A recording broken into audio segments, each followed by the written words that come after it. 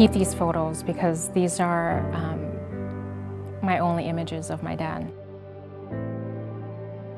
Because I don't have any actual memories of him. My family's from Vietnam. We're part of the boat people that came here in the 70s and 80s. 2 million refugees from Southeast Asia. Many don't make it this far. They're attacked by pirates, drown, or starve to death. My mom was 9 months pregnant with me. There was a shipwreck, and my father drowned. My mother was 29, so I think about that. And I think about her starting a new life. And I know that newer community members and refugees and immigrants are coming here now. So it's so important for an organization like IRCO or Asian Family Center or Africa House, because we've been there already. We know what it's like.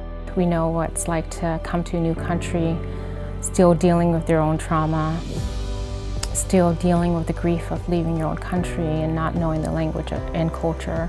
Just remember this. Many of us come to America with nothing. We may lose our home, we lost our land, but the one critical piece that we have in us, that gives us the courage to continue living, is our hope. And so those hopes are so deeply rooted with our children.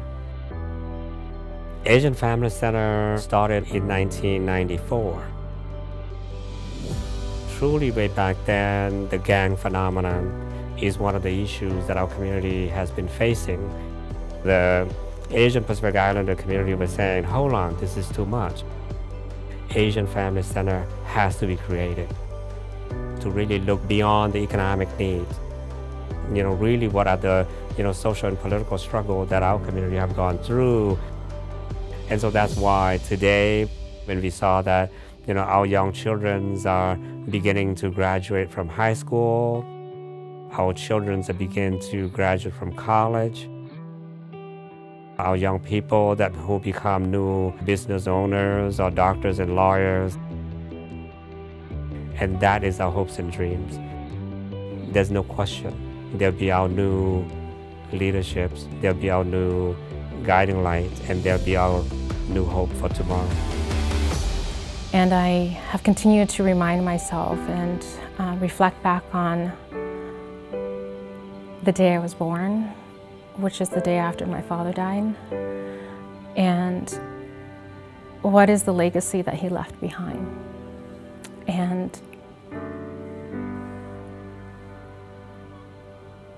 the work that I'm doing is part of his legacy.